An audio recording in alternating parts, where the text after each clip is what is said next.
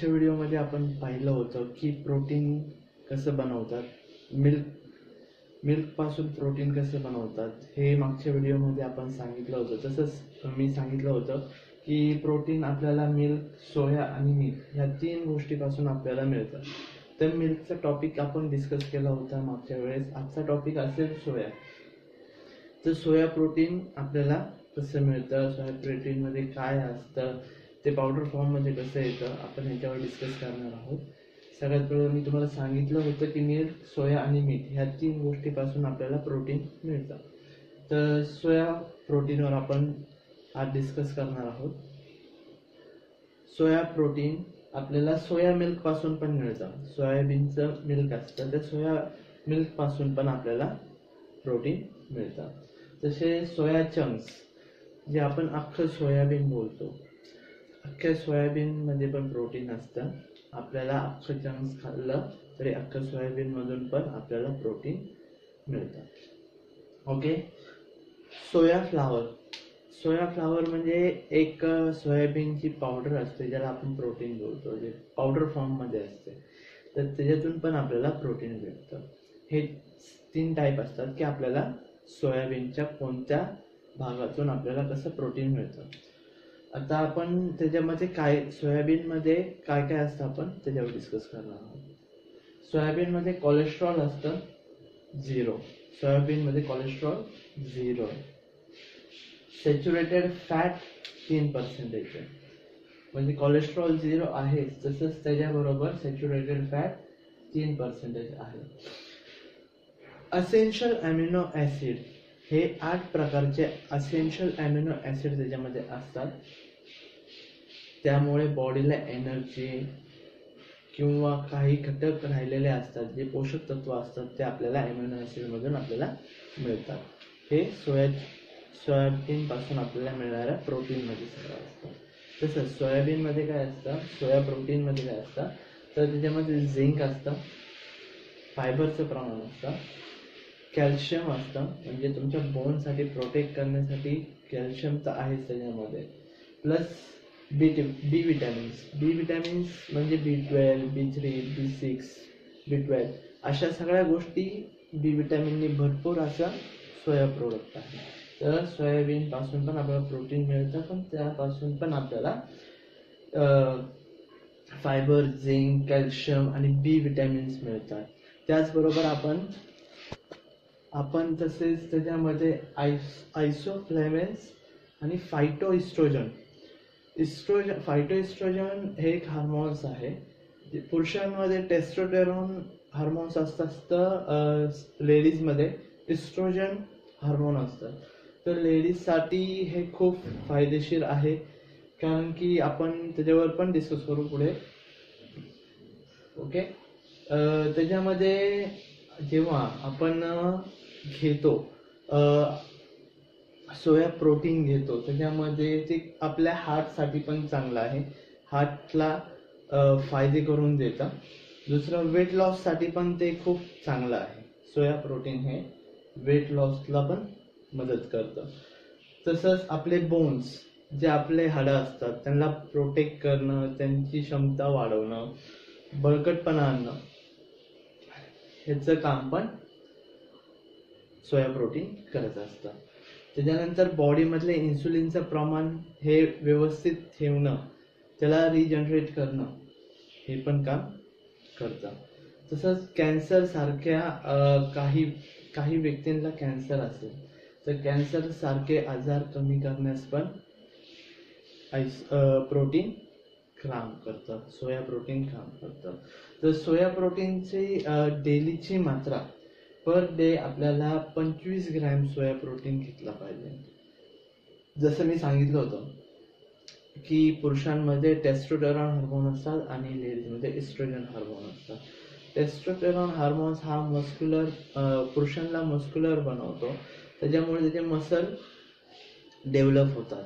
पण काही लेडीजचा गैरसमज असतो की वर्कआउट केल्याने माझे पुरुषांसारखे मसल होतात. तर असं नाही आहे, कारण की पुरुषांमध्ये मसल डेव्हलपमेंटसाठी जो टेस्टोस्टेरॉन हार्मोन असतो, तो त्यांना मसल बिल्ड करण्यासाठी असतो, आणि लेडीजमध्ये इस्ट्रोजन हार्मोन असतो, त्यामुळे ते मसल डेव्हलप नाही करू शकत, ते पुरुषांसारखे मस्क्युलर नाही बनवू शकत. तर कधी पण लक्षात ठेवा, वर्कआउट केल्याने किंवा वर्कआउट करत असताना जर एखाद्या लेडीजला वाटत असेल की माझे मसल पुरुषांसारखे होतील, तर नाही. कारण की नॅचरली तुमच्यामध्ये हार्मोन्स वेगळे आहे आणि पुरुषांमध्ये हार्मोन्स वेगळे आहे. त्याने सोयाबीनने तुमचे हार्मोन्स, इस्ट्रोजन हार्मोन्स वाढवतं, इस्ट्रोजन लेवल अप करतं. तर हा एक टॉपिक आपण डिस्कस केला आहोत.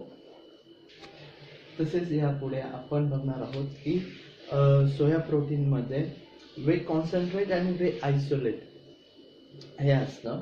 तर वे कॉन्सन्ट्रेट त्याच्यामध्ये फॅट, लॅक्टो आणि शुगर ह्याचं प्रमाण असतंच, पण त्याचप्रमाणे प्रोटीन त्याच्यामध्ये प्रोटीनचं प्रमाण 70% असतं. वे कॉन्सन्ट्रेटमध्ये 70 प्रोटीनचं प्रमाण 70% असतं.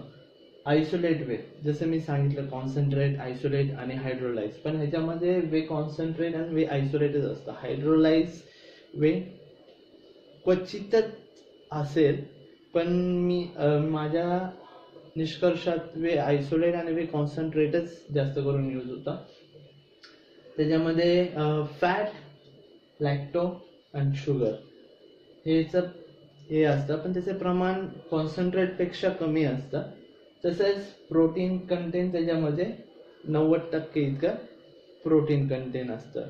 पण ह्याच्यामध्ये जेव्हा आपण डिस्कस करणार आहोत ह्याच्यामध्ये की सोयाबीन, अख्खा सोयाबीन खाल्ल्यावर किंवा पावडर, जेव्हा आपण सोयाबीन प्रोटीन घेतो पावडर फॉर्ममध्ये, तर त्याच्यामध्ये काय होतं ते मी डिस्कस करतो आता. ह्याच्यामध्ये काय असणार आहे, तसंच आपण पाहिलं होतं की सोया फ्लावर्स म्हणजे सोयाबीनचं पीठ असतं, म्हणजे जे पीठ असतं ते प्रोटीन असतं. त्याच्यामध्ये 65 ते 70% प्रोटीनचं प्रमाण असतं. म्हणजे प्रोटीनचं प्रमाण त्यामध्ये 65 ते 70% प्रोटीनचं प्रमाण असतं. सोया चंक्स म्हणजे जे अख्खं सोयाबीन खातो आपण, त्या सोयाबीन पासून खाल्ल्यामुळे त्यातून आपल्याला 94% आपल्याला प्रोटीन मिळतं. पावडर फॉर्म पेक्षा आपल्याला अख्खं सोयाबीन खाल्ल्याने त्याच्यामध्ये जास्त आपल्याला प्रोटीन मिळतं. त्यामुळे पावडर फॉर्म घेणं गरजेचं नाहीये.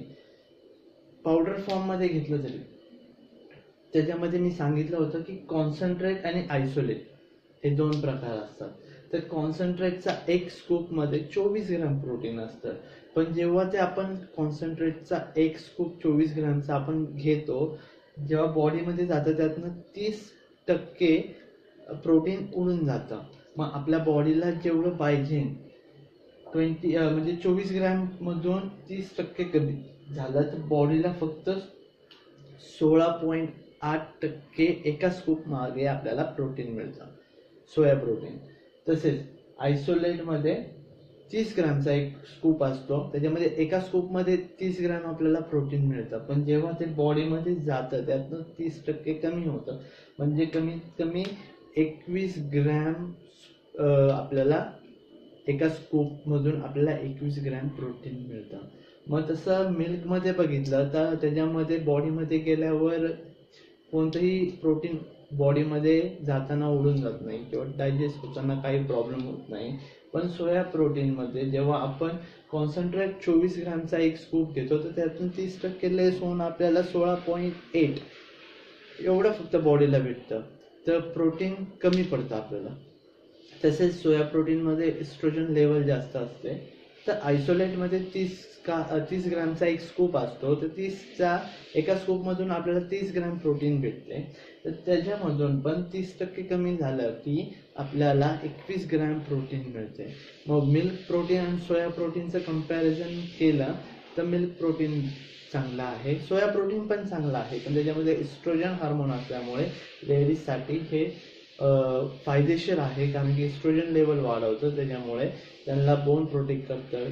त्याच्यानंतर हार्टसाठी चांगलं आहे, त्याच्यामध्ये कॅल्शियम आहे, त्यामध्ये झिंक आहे, भरपूर विटॅमिन्स बी आहे, पूर्ण खनिज तत्व त्याच्यामध्ये आहे. त्यामुळे सोया प्रोटीन घेतलंच पाहिजे. पण सोया प्रोटीन जसं मी सांगितलं होतं, सोया प्रोटीनची किंमत, सोया प्रोटीन हे स्वस्त असल्यामुळे त्या प्रोडक्शनसाठी पण स्वस्तच आहे. जर तुम्ही बघितलं तर सोया प्रोटीन कमीत कमी बाजारामध्ये 3200 ते 4200 पर्यंत तुम्हाला भेटून जाईल.